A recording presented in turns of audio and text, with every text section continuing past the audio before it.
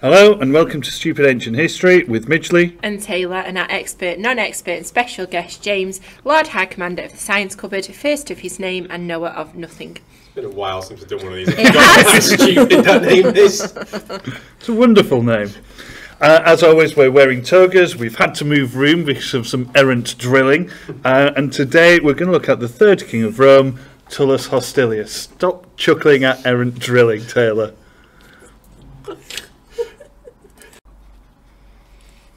Previously on Stupid Ancient History, we've been looking at the very early stages of the foundations of Rome, from Romulus founding the city on Palatine Hill, after being saved from the river by a she-wolf. Or a prostitute. And established laws, policies, and a lasting peace with the surrounding tribes. After stealing the Sabine women. Yeah, alright, fair enough. And then, after 37 years in power, he was replaced by Numa Pompilius, a Sabine who went around reorganising Rome, making them far more obedient to the gods and a lot more peaceful. Yeah, and during his 40-year rule, he also built a temple to Janus, put priests in charge of key parts of Rome, pretended to meet a goddess in the woods at night, whatever was going on there, and never went to war the whole time he was in charge. That's not the sort of person I come here for. Oh. He was quite boring. I agree. So the logical starting point for this episode, I'm assuming then, would be the peaceful death of Numa. Yep. His death was boring. Yes, it was quite, yes. So we're told that following the death of Numa, there's another interregnum. Because that worked so well last time. Exactly right. Yeah, Livy doesn't give us much detail about this one, other than the people in the Senate seem to have chosen Tullus Hostilius as the obvious candidate. What was good about him? Why? Well, Tullus is the grandson of Tullus Hostilius, that famous Roman warrior who fought with Romulus against the Sabines. Yeah, and it would seem that the Romans were worried that other settlements would think that they had grown weak during Numa's reign, because he was a bit boring and didn't go to war. So were they keen to have a Roman, not a Sabine? Yeah, I think they were just more keen to have a scrapper rather than a guy who sits there praying. They were bored of that. So this book's called Hostilius. Is this where you tell me, like, this is where we get the word hostile from or something like that? Yeah, it's not a bad shout, actually. So it would probably seem. Livy describes Hostilius as being more warlike than Romulus. Jesus. Yeah, exactly. It's no mean Killed his feat. brother for jumping over a fence. You want to see what this one did to his mum? No. So yeah, it's no mean feat given how many battles Romulus got himself into, definitely. Yeah, and also it seems that Tullus himself thought the Romans were getting a bit soft, a bit flabby, so as soon as he becomes king, he began looking round, sniffing around, trying to find a reason to get into a scrap. Yes, and handily for him, at that time, along the borders with Alba Longa, there should be a map, I'm assuming, coming up, yes, Romans had been raiding Alban lands, and the Albans had been raiding Roman lands.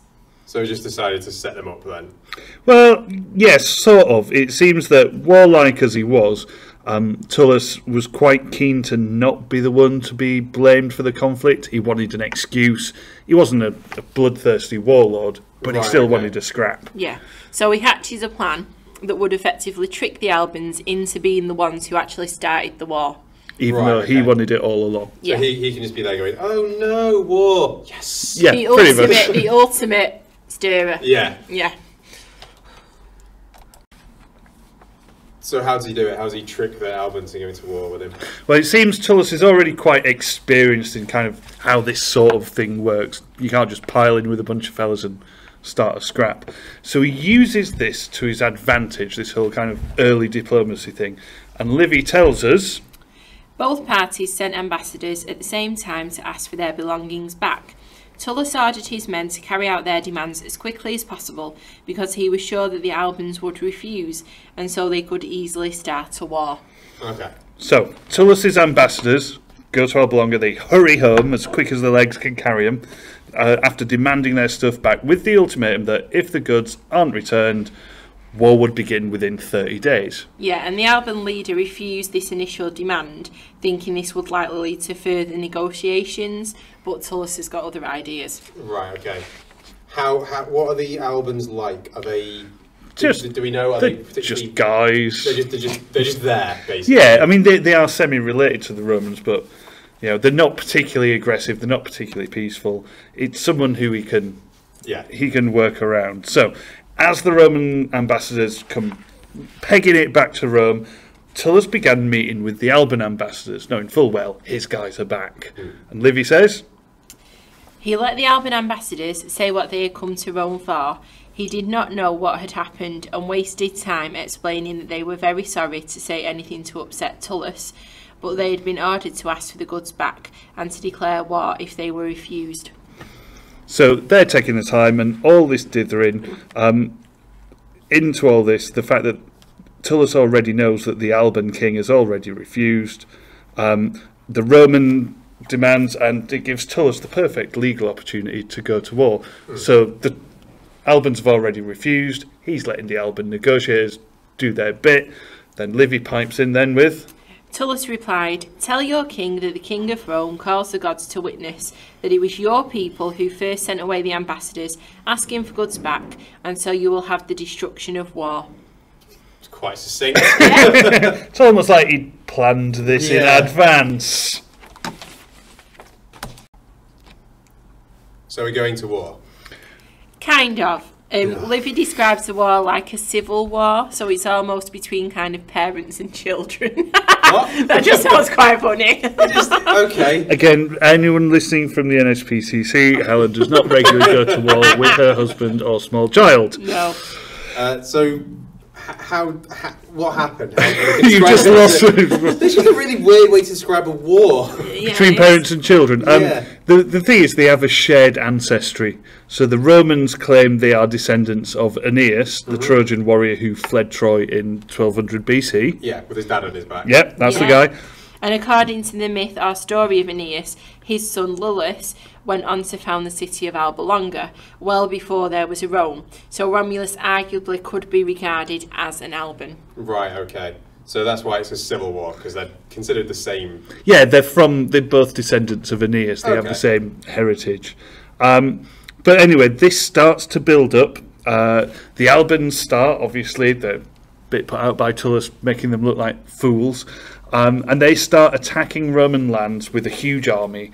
And they're quite successful, and they're able to set up a military camp 5 miles away from the city of Rome. Yeah, but as soon as they'd set it up, their king dies in the camp. Just dies. Just dies. No, just like that. No shenanigans, just someone actually dies for once. You right, king? Yeah. All right. Gone. Tullus claims that the gods are actually punishing the Albans for their illegal war. Yeah, and the Albans, I would say justifiably, were quite kind of spooked by this, and they saw this as a bad omen. I mean, I think that's fair. If your leader just drops dead, I would say that is a bad omen. Oh no, he's dead. Do we know if he was an old man or...? He's just a man. Livy doesn't give those details apart from he dies. Right, okay. Sad times for him. So is that it then? King snuffed it. They unpack up and go home.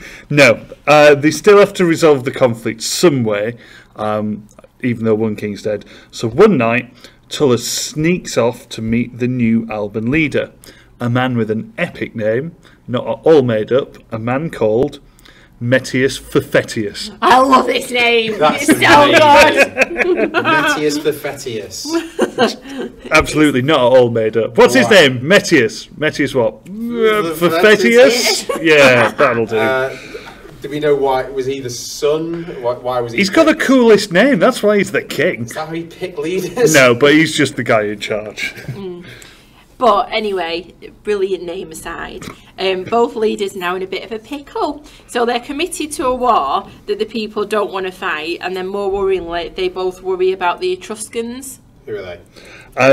Well, like we said, they're both concerned that the Etruscan people, again, they're on the map, they're a massive tribe, they're a huge group of people. They're worried that they will simply wait until the Romans and Albans have just fought each other and then simply sweep in and pick up what's left. Pick up the rest and take everything. So, making sure they don't end up in this bit of a pickle, this Etruscan melange, Tullus and Metius come up with a cunning plan. Can you use his full name, please? Tullus Hostilius and Metius Fefetius come up with a cunning plan. Which is, according to Livy, By chance, there were triplet brothers in each army who were of similar ages and strength. I mean, that is so convenient. So convenient. It's generally agreed that they were called the Hurati and the Curiati. Curiati. There we go. It says, most say that the Hurati were Romans, so I'll go with this. Their kings pushed the triplets to fight for their countries, and the winning side would control both countries. So, okay, so triplet fight, triplet fight. Rather than a big massive army, they just go, you three, fight those three, and then we'll just call it even after that. Yeah, pretty much. Also, handy that you've got 3 triplets of military age. Also, after going through childbirth, there is not a hope in hell that there would be many women toddling around at that point in time who had had 3 triplets and either, that none of them had died. I'm sorry, but no. That's BS. I'm a twin. My mum got through that. Yeah, but you weren't born 1,000 years ago. Imagine if you had another twin sister. Surely they're just playing the averages. That one might be nice.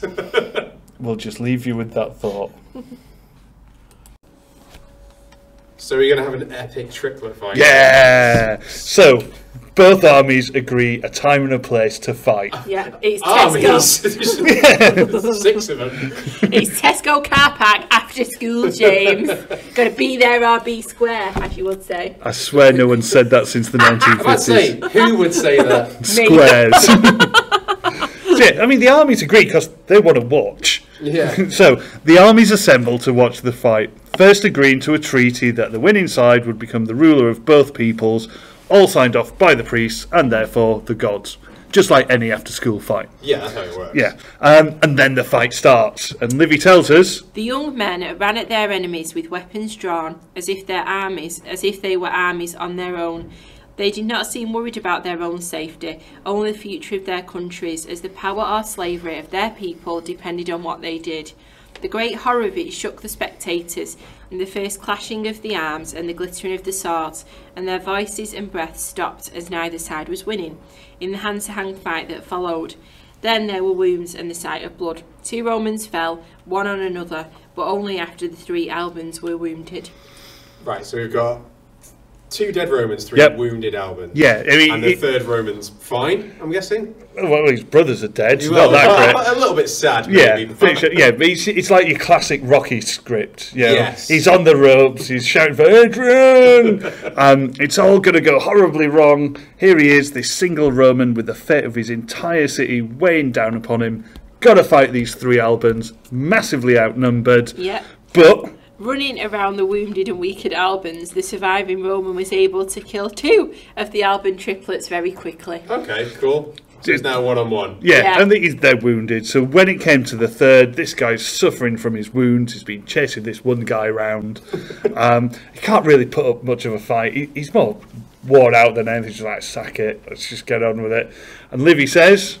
The Roman was delighted and said, I have killed 2 of you in revenge for my brothers. I'll kill a 3rd. So that Rome rules over Alba, the reason for this war. Standing over his enemy, he stabbed his sword through his neck. Nice. Fair enough. You wanted an epic triplet battle. I did, and I got one. Yay.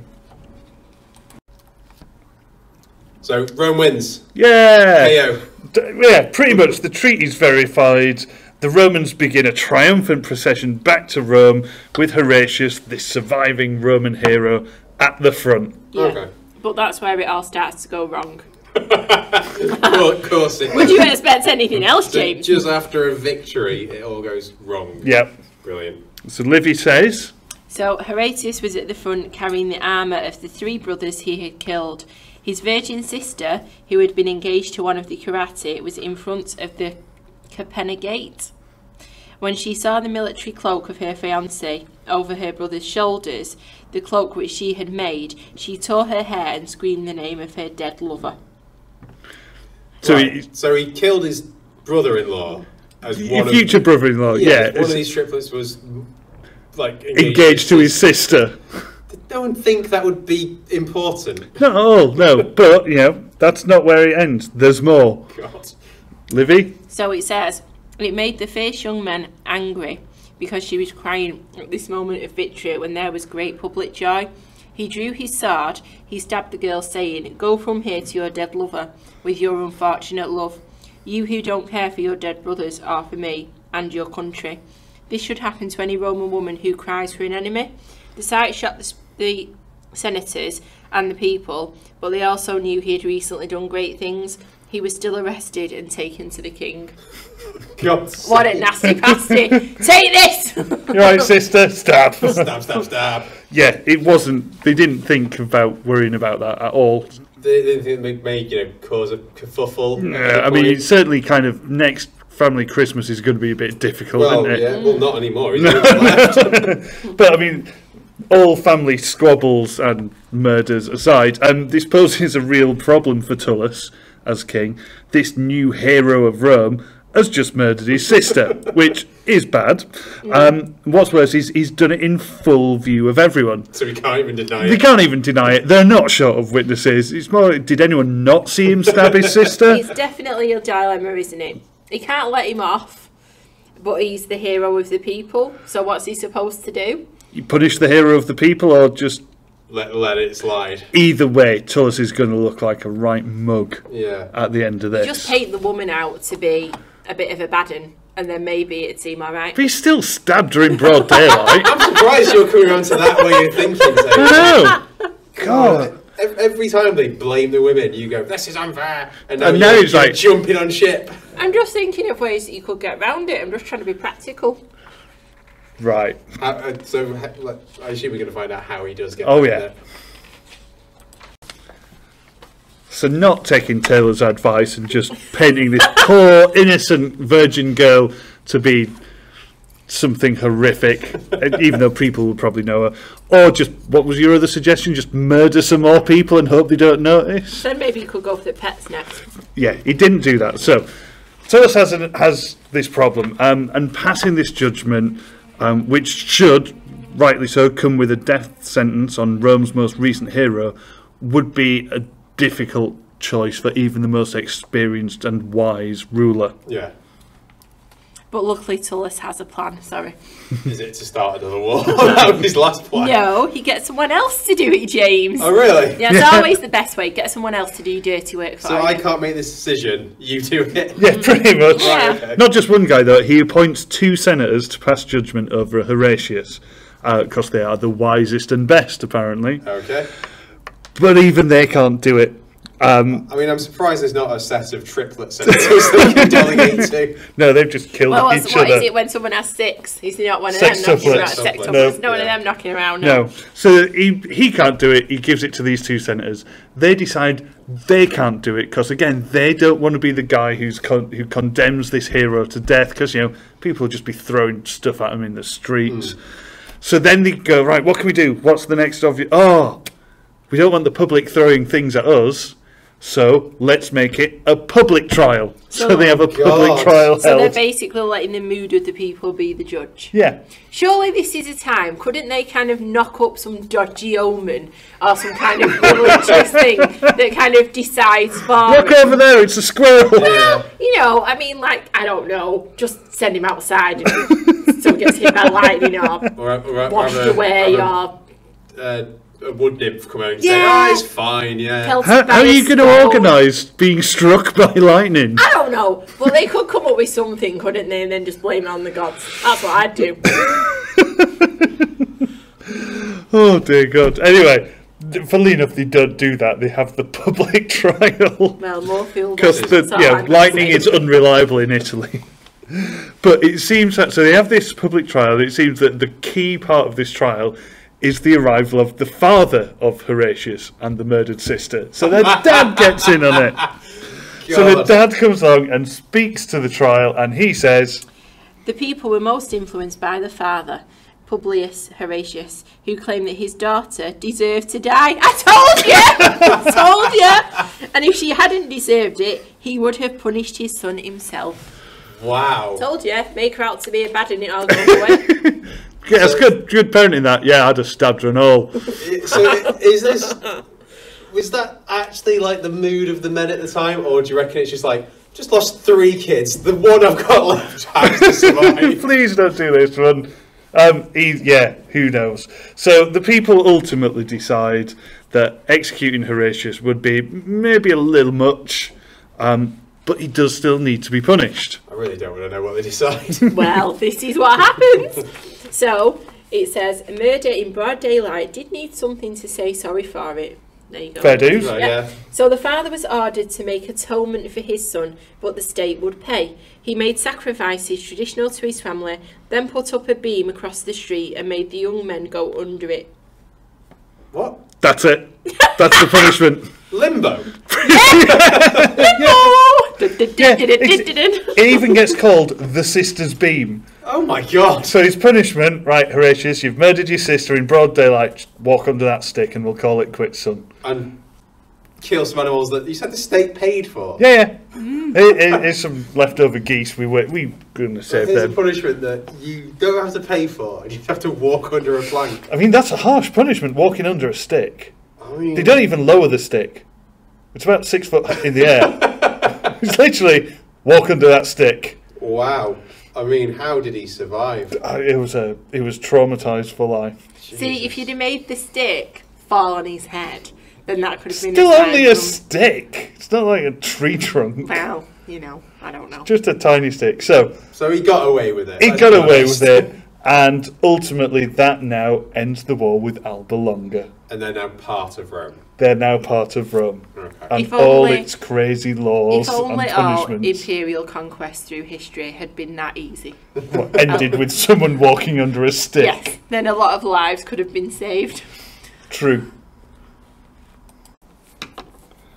So after all that, I mean, really we should try and do some kind of semi-intelligent analysis of what you've just been through. I don't know what you mean. Perfectly legit. I mean, the obvious thing is, that, again, we're back to this issue of myth or reality. There's a lot of kind of handy coincidences in this whole story. We're sets of triplets not really Yeah. common in ancient Rome. Are they really common in modern Manchester? No. I'm about to look at the percentage birth rate of triplets. Yeah, no, that is definitely. The triplets is very, very handy. Probably not triplets. It is this idea of getting heroes to fight rather Yeah. than whole armies. That's not an unusual concept. Metius for Fetius as well. Do not knock that name. That name. I mean, you can even look at the idea that Tullus Hostilius is the grandson of Hostillius Hostilius. So you're almost establishing dynasties here. That even though kings aren't meant to be hereditary, the kingship's not really moving out of a few key families, and all kings trace back to Romulus. Yeah. Did you ever find out the birth rate of triplets? 1 in every 10,000. Yeah, so probably not accurate. No. So there's that whole issue of myth and reality. Also the fact that it's so well written in terms of Livy somehow seems to know exactly what was said by who at what time, and it's all beautifully scripted. Even the most gullible historian would probably look at it and go, are you sure you're not filling these gaps in yourself, Livy? Well, I was just about to ask, any time there's been shenanigans in his writing, it's tied back in some way to Octavian and the kind of Rome he's trying to put forward. Does this, or is this just pure artistic license that he's just sexing it up? It's mostly sexing it up, I think, but also the idea of the judgments and the judiciary and public courts and finding suitable punishments would probably have spoken to kind of Augustan era rule where they are writing laws as they're going along because they've never really had to deal with these things as much. Yeah, no, that's true. And you've got said about the religious side and the moral side. So it's this whole idea about trying to create a morally, I'm trying to say good, but I can't think of another word. Just. Yeah. Just, that's a better word. Thank you, Jim. Morally good. So a morally just society where everyone does the right thing, and it's this idea of kind of collective responsibility, isn't it, for kind of the morals of Rome as a whole. So basically, Augustus is supposed to be the model, and everybody else is supposed to follow it. And if you don't, walk under that stick. Yeah. Go on, James, under that stick. Go there now. But I'm a good boy.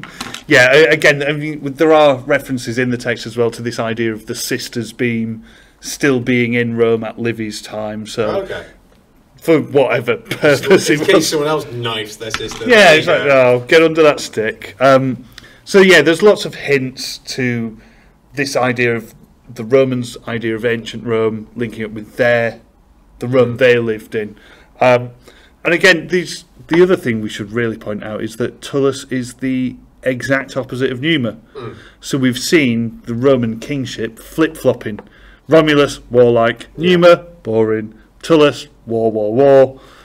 There's a pattern that continues. Don't want to give you any spoilers, I'm afraid, James. But ultimately, what you can say is that if you're linking that again to Augustus, you've got all of this kind of change, and then Augustus is supposed to embody the best bits of he's a bit of everyone. He's a Yeah. bit of Numa, a bit of Tullus, bit of Romulus. Yeah, so it's a bit like, is Livy writing about all these people as a precursor to actually make Augustus look good when it comes to Augustus? Yeah. So there's that aspect as well that you've got to think about. Yeah, because they've written there that he was warlike. He went and started these fights.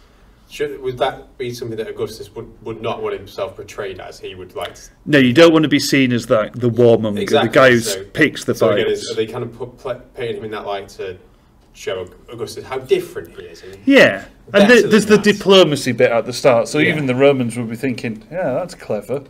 That's very clever. We wanted to fight you, but not get the blame.